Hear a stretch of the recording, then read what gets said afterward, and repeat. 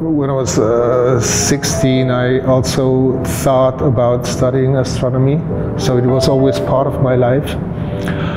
And I think everybody should be interested in astronomy, because the cosmology is trying to explain where you come from and maybe where we go to. So it was always part of my life.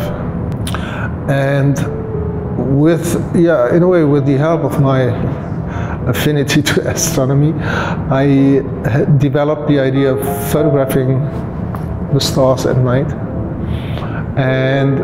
But then I had to realize that even though that I was professionally educated, even though that I was professionally equipped, I was not able to take these photographs. So that was the first time that I needed help. I needed help from a professional astronomer. I then also have to give up authorship, which was at that time very hard for me, because until then I was the person who pulled the trigger.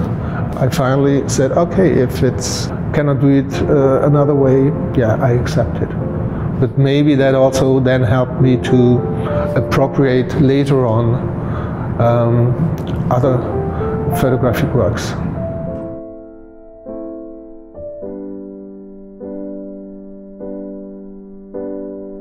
Nude photography is, I would say, it's a big genre in the history of photography, and I also wanted to try it. But because I'm a very shy person, I did not want to ask my friends to undress and pose. So I started research in the internet. And so I typed in, porn.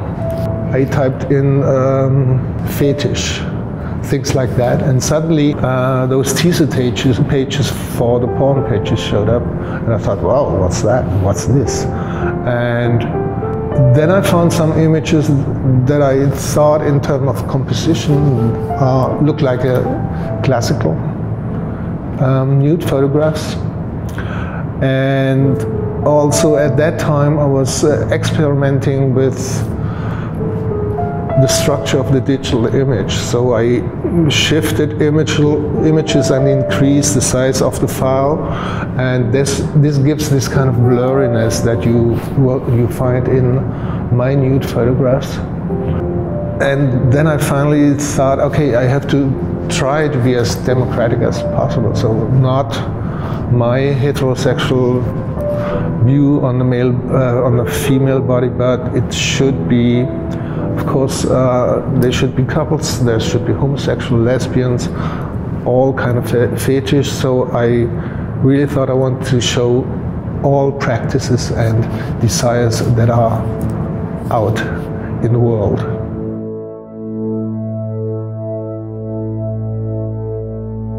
Right now I'm a travel into the history of photography, and I find all these different kind of technologies they used early on much more interesting than straight contemporary photography. I then concentrated on these photographs that Linus Tribe did in Burma and India of temples, pagodas, etc. We photographed the negatives on a light box, and the paper itself has a kind of brownish tone.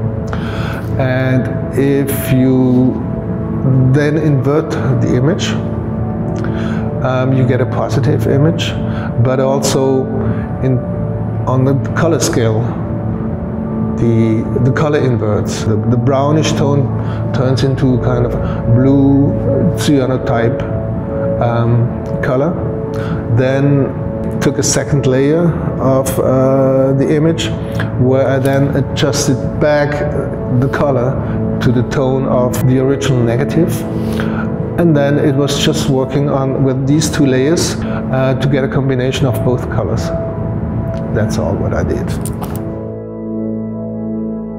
Photography also has been used as a kind of an imperial tool for conquering the world. And of course it started, Europe tried to conquer the world, and so it's, for me, it's a kind of a sample how, even though it's kind of simple traveling photography, it always has this kind of military aspect, this kind of control over the world. And I must confess that photography has been used by all different kind of interests since the very beginning of its invention to, let's say, manipulate people.